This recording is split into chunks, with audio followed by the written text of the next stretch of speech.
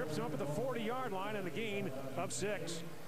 Yeah, Diamond Ferri, he very talented athlete. We've seen him on returns, kickoffs, punt returns, and watch him here. He's going to go sideline to sideline with Avon Colborn, just moving laterally, coming down, and you see him getting on his horse, just kind of keeping himself inside out, and then explodes to the bottom of Colborn's lower half and gets him.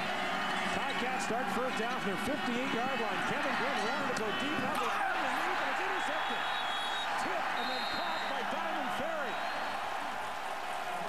Seth Williams with the deflection. Ferri with the pick, and the Owls have the ball back.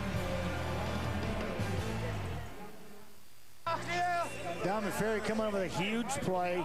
Ill-advised throw by Kevin Glenn. Moten Hopkins on a twist. Talking to Doug Malone, offensive line coach for Hamilton. Watch Hopkins come off late right there. He gets in Glenn's face. Seth Williams is all over Chris Williams. And then Diamond Ferri just turns and shows you his cat-like reactions.